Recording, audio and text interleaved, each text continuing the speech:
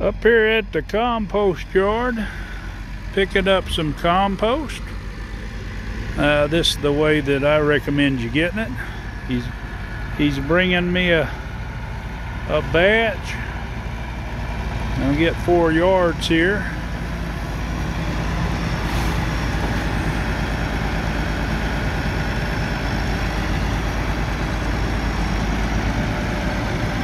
Might not be too exciting to some of you.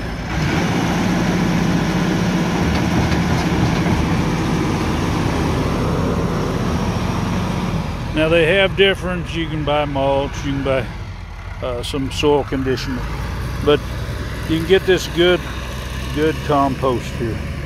Now this is wood chip compost, so you don't worry about a lot of these things like you would that's composted from grass clippings, things like that. You don't have herbicides in it, which is ideal. But we'll go ahead and get this filled up and we'll get it back to the house.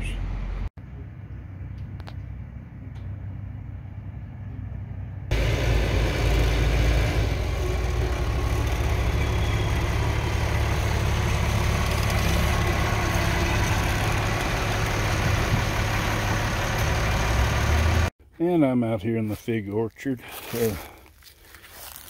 Me and my slave labor we're getting these weeds out around here. Now, we had composted some of these last year, but we didn't pull the drip line up, and so we ended up having to cut it to get it out because it had actually the roots had all grown over it. But we're making good use of this compost. We've got a trailer load. It's going to take a little while to do this, but that's what that compost was for. And you can see we've got a few started over here and got our rows kind of up the hill there already down, and we've got the tags there because I put a bigger tag so I can tell which figs I'm tasting. Let me get after it a little more. And finally, we got all the fig trees composted and weeded around, and we almost used up all of our compost. We'll get rid of the rest. And while we're at it, we also got our elderberries that we took very poor care of last year. We got them all weeded and